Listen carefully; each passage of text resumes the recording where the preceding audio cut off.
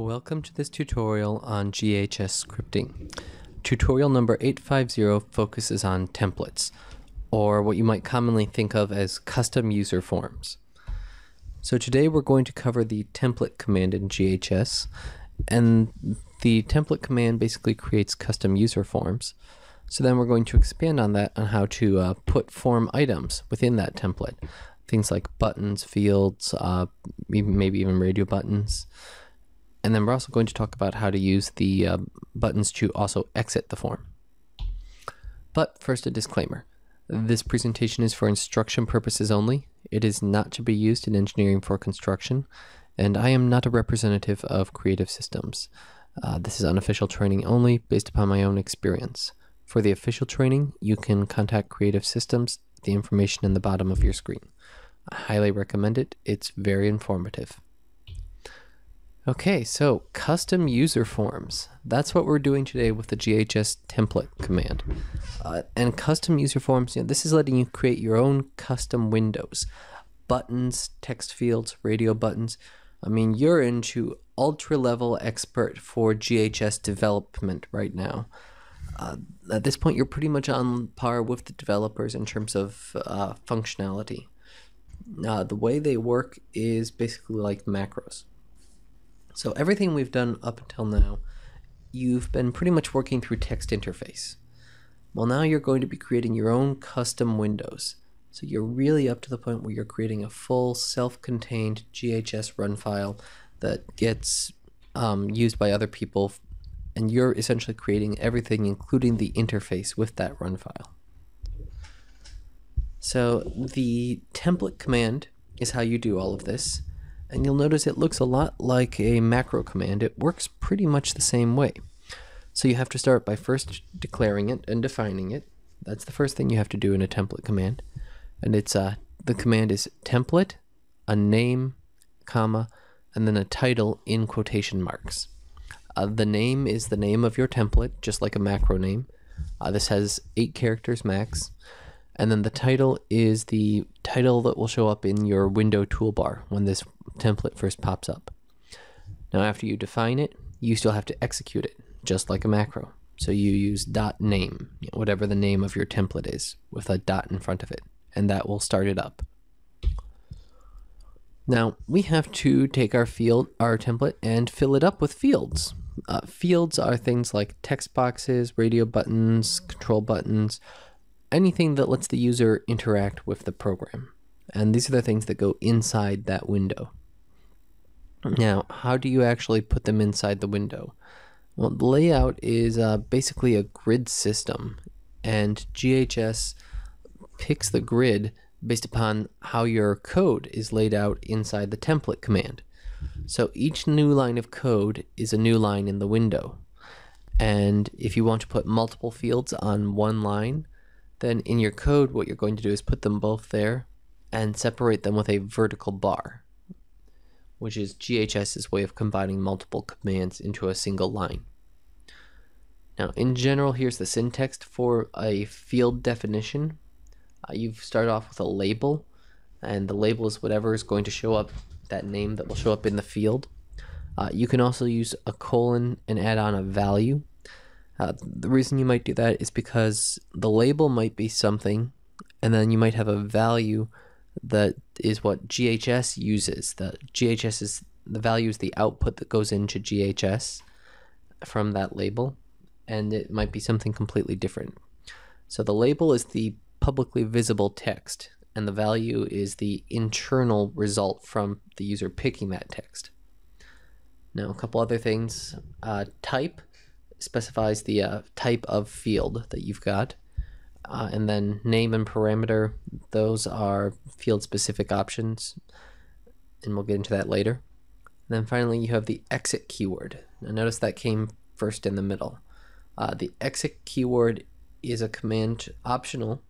It's sent to GHS as part of the definition that tells GHS to close the window after your command completes.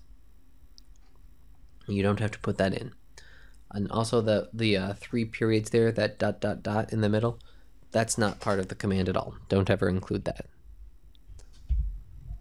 Okay, so now let's show you some of these common fields that you can have fun with. The first and simplest is a simple text field. To do a text field, no fancy commands or anything, you just type text in and you put it in quotation marks. You can also use this as a trick to create blank lines in your field.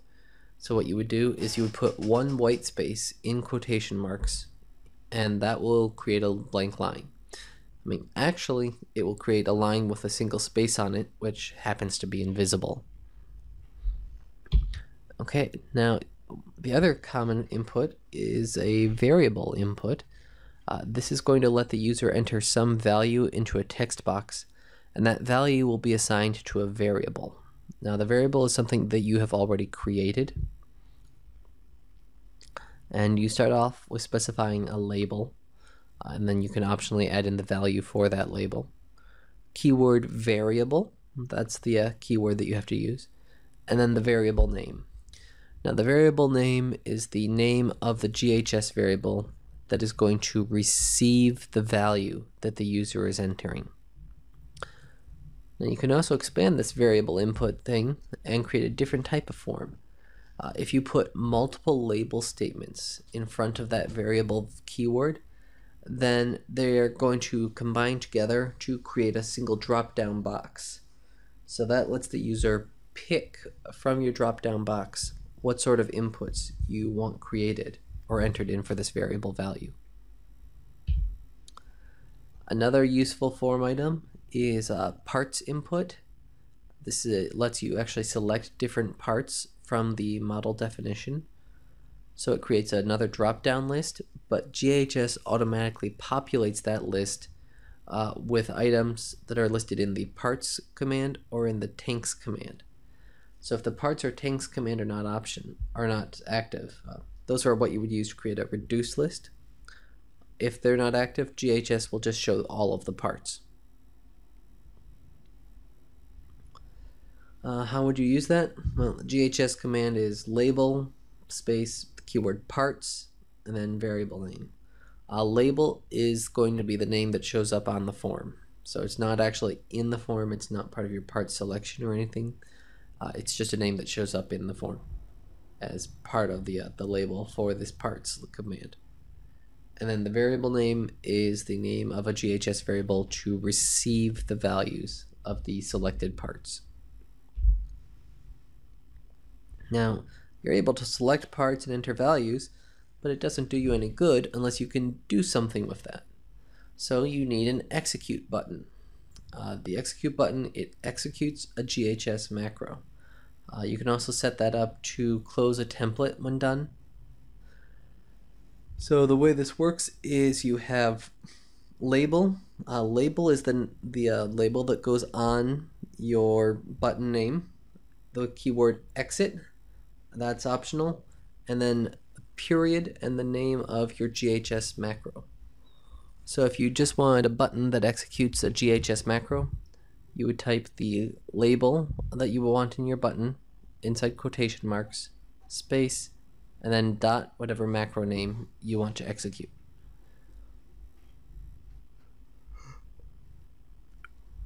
The exit statement, that's optional, and that will close the template afterwards, after you click the button. Now, I wanted to mention that there are several other fields that you can pick from.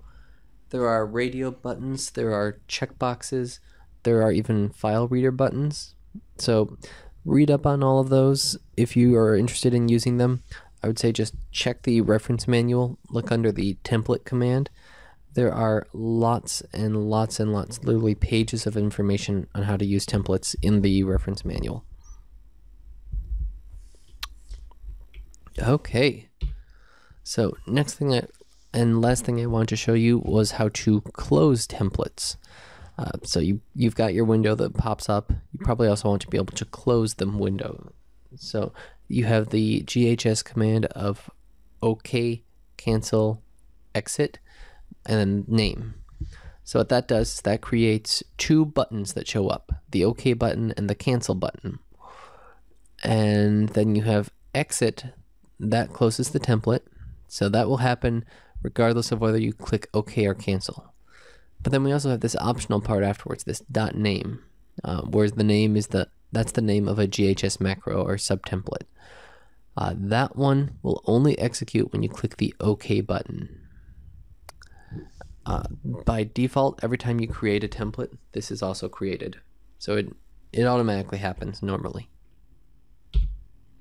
Okay, time to practice some of these skills. So homework number 851, I would like you to create a user form that allows the user to load a set of tanks and do a few things with them. And by load, I mean put liquid inside them.